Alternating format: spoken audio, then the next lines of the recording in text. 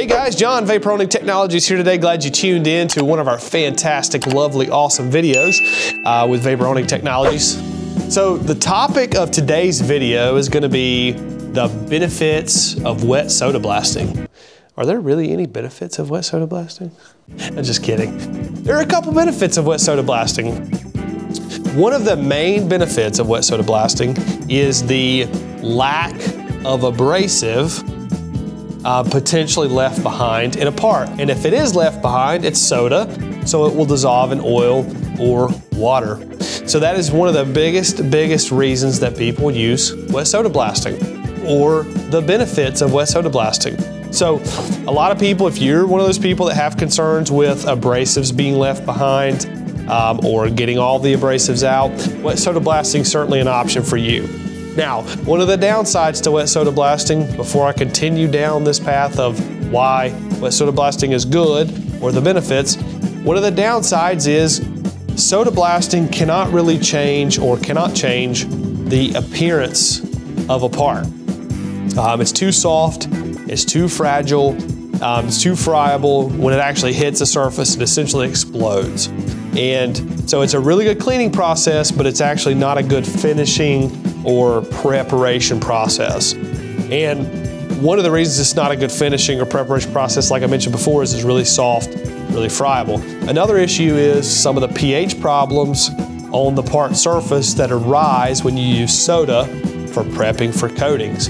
And some of you in the past may have used soda blasting to prep for coatings, and you've experienced issues like fish eyeing, where the paint will not stick to a specific area.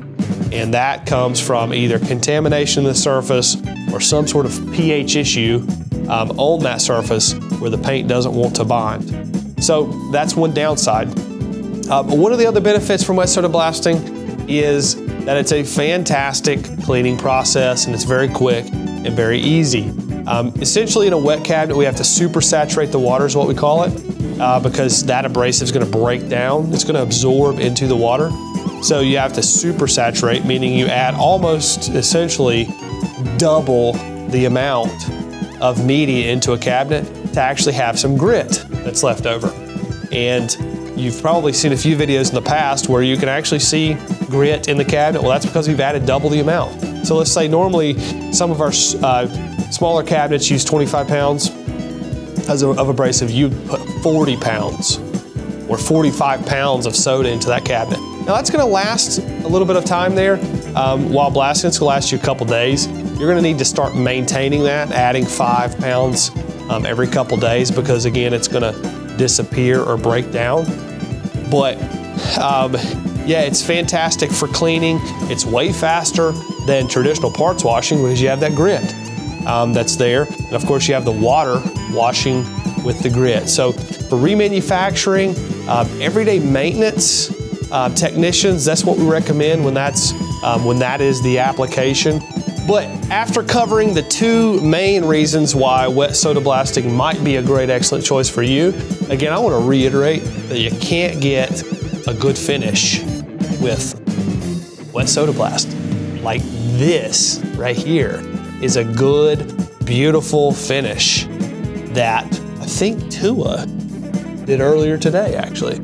But this is a good example of a beautiful, what most people think of a wet blasting finish to look like. And soda's not gonna get you there. I can guarantee you that, but maybe we'll try to get some pictures up for you, shoot some more videos of wet soda blasting in the future. But this is a good finish, and wet soda's not gonna get you there. And that's one of the downsides to wet soda. Hope you guys enjoyed the video. As always, make sure you subscribe to our YouTube channel.